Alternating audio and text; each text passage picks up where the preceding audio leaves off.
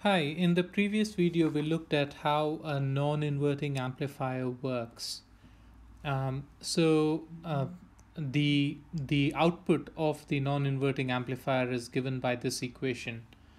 And let's take for example that you want a gain of 2 here, which means if you want a gain of 2, you can have R1 equal to R2, right? If you have R1 equal to R2, you get V out equal to twice of V in.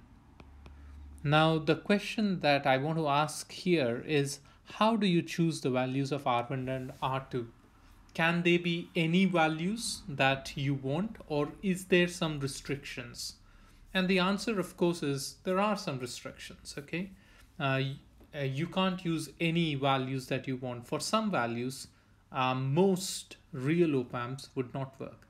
Now if we had assumed that this op amp was ideal, and if in real life we had an ideal op amp, then you could have used any values of R1 and R2 and it might have worked. But in real life it doesn't. So as a rule of thumb, what I usually suggest is that both R1 and R2 should be less than 100 ohms, and they both R1 and R2 should be it should be greater than 100 ohms. 100 ohms is too less a value to be lesser than. Yeah, so R1 and R2 value should be greater than 100 ohms and they should be less than 1 mega ohm. So you want your values of R1 and R2 to be between 100 ohms and 1 mega ohm. Now why do I say that? Now one of the reasons why I would want this is because, just think about it. If R1 is very small, let's say R1 and R2 both are 100 ohms, okay, and you're getting a 5 volts signal at the output. So what current is going to flow through here?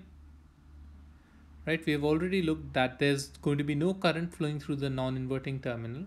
So you have, let's say, a 5 volt signal here. This is 100 ohms and this is also 100 ohms, which means you have a 200 ohms resistance. So the current that will flow here is going to be what?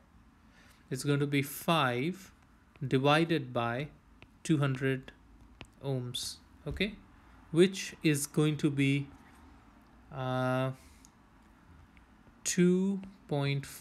milliamperes, okay. And most op amps that you would use would work with 2.5 milliamperes and there should be no problem. But let's say these resistors were 10 ohms, then you have 25 milliamperes and you're kind of reaching the limit of the output that this op amp can supply. Okay, so the output of the op amp cannot supply infinite amount of current. There is a limit to the current that it can supply, and that's what limits the voltages R1 and R2. Okay, so that's the reason why we want to be above 100 ohms. And now I'm not saying this is a hard and fast rule, but it's just a kind of a generic rule.